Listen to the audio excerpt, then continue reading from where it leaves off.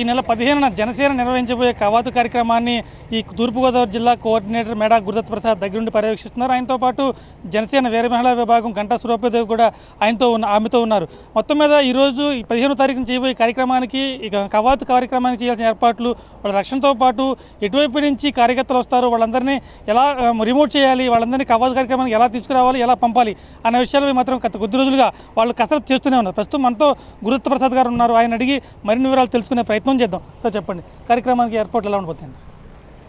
15వ తారీఖున జరిగేటటువంటి ఈ కవాతు కార్యక్రమానికి అధ్యక్షత ఆధ్వర్యంలో మన పవన్ కళ్యాణ్ గారి ఆధ్వర్యంలో మరి రాష్ట్రం మొత్తం నుంచి కూడా లక్షలాది మంది ప్రజలు తరలి వస్తున్నారు. దీనికి తగిన ఏర్పాట్లు తూర్పుగోదావరి జిల్లా జనసేన పార్టీ అన్ని రకాలుగాను ఏర్పాటు చేయడం జరుగుతుంది. ముఖ్యంగా వచ్చేవారిని క్షేమంగా రమ్మని చెప్తున్నాం.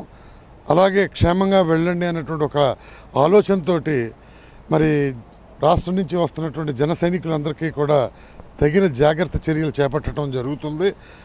ముఖ్యంగా వారికి కావాల్సినటువంటి భోజన సదుపాయం కానీ, అదేవిధంగా మహిళలకు కావాల్సినటువంటి ప్రత్యేకమైనటువంటి భద్రత కానీ ఇవన్నీ కూడా ఏర్పాట్లు చేయడం జరుగుతోంది.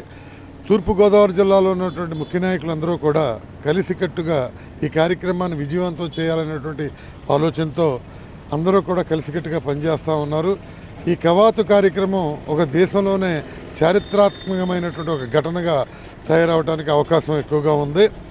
ఎందుకంటే ఇంత పగడ్బందీగా కానీ, ఇంతమంది జనంతో కానీ ఈ కవాతు నిర్వహించడం అన్నది దాదాపు దేశంలోనే 2 లక్షలాది సంఖ్యలో వస్తారని తెలుస్తుంది. మీకు ఉన్న సమయం సరిపోతుందా? వాళ్ళకి కావాల్సిన ఏర్పాట్లు కానీ, సేఫ్టీ మెజర్మెంట్స్ విషయంలో కానీ సమయం సరిపోతుందంటారా? అంటే తగిన ఏర్పాట్లన్నీ కూడా చేస్తున్నాం. మేము ముఖ్యంగా ఒక 2 లక్షల మంది వస్తారు అని అనుకున్నట్టయితే 3-4 లక్షల మందికి భోజన సదుపాయం ఏర్పాటు చేస్తున్నాం. అలాగే నీరు కానీ, మంచినీరు కానీ ఇవన్నీ కూడా మేము ఎస్టిమేట్ చేసినటువంటి సంఖ్య కన్నా ఎక్కువగా 1 లక్ష మందికి ఎక్కువగానే ఈ సదుపాయం కలిగించాలని, నీరు కానీ ఆహారం కానీ అందించాలనేటువంటి ఆలోచనతో తగిన ఏర్పాట్లన్నీ చేస్తున్నాం. దానికి మంచినీరు ఎక్కడి నుంచి తీసుకురావాలి ఇవన్నీ కూడా బుక్ చేయడం జరిగింది. అలాగే ఆహార పొట్లాలు కూడా పులిహోర, అదేవిధంగా మరి పెరుగన్నం ప్యాకెట్లు అన్నిటి కూడా వచ్చిన వాళ్ళందరికీ కూడా ఏమాత్రం ఇబ్బంది కలగకుండా అందరికీ మేము ఏర్పాటు చేయాలని ఒక కృత నిశ్చయంతో ఉన్నాం. దానికి తగిన ఏర్పాట్లు కూడా చేస్తున్నాం. ఈ కార్యక్రమంలో కీలక బాధ్యతలు వహించేది యువత, అంటే సేఫ్టీ మెజర్మెంట్ విషయంలో కానీ వాళ్ళందరికీ మీరు ఏమన్నా విషయం చెప్పదలుచుకున్నారా?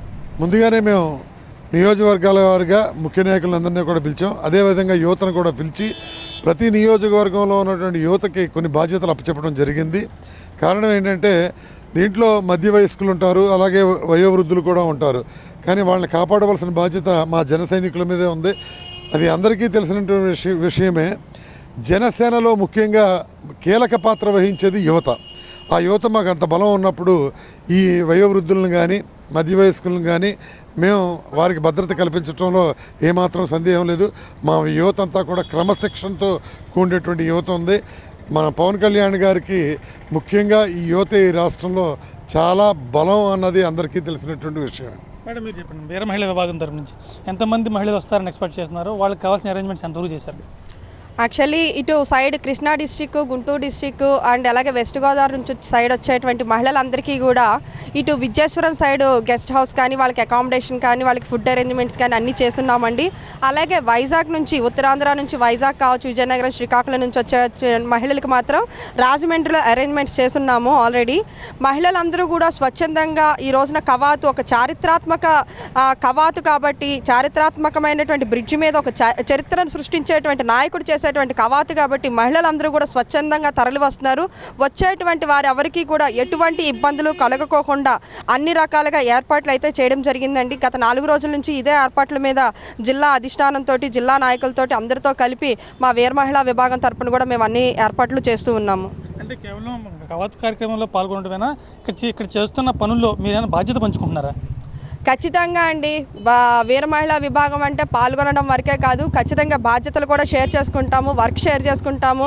మా రెస్పాన్సిబిలిటీస్ మాకున్నాయి. వచ్చిన వాళ్ళందరినీ కూడా చాలా జాగ్రత్తగా ఎంతమంది వచ్చారనేది కాదండి, వచ్చిన ప్రతి ఒక్కళ్ళు కూడా జాగ్రత్తగా ఇంటికి చేరారా లేదా అన్న అంశం వరకు కూడా మేము వీర మహిళలం అయ్యుండి కూడా మొత్తం ప్రోగ్రామ్ అంతా అయిపోయాక, కవాత్ అయిపోయాక, బహిరంగ సభ అయిపోయాక కూడా మొత్తం ప్రతి ఒక్కళ్ళు కూడా ఇంటికి చేరేంత వరకు కూడా మా జిల్లా జన నాయకులతో పాటు మేము కూడా ఇక్కడే ఉండి అందరూ వెళ్ళిన తర్వాత మేము ఇంటికి వెళ్ళడానికి కూడా decide అయ్యామండి. For more updates please subscribe 99 TV Telugu.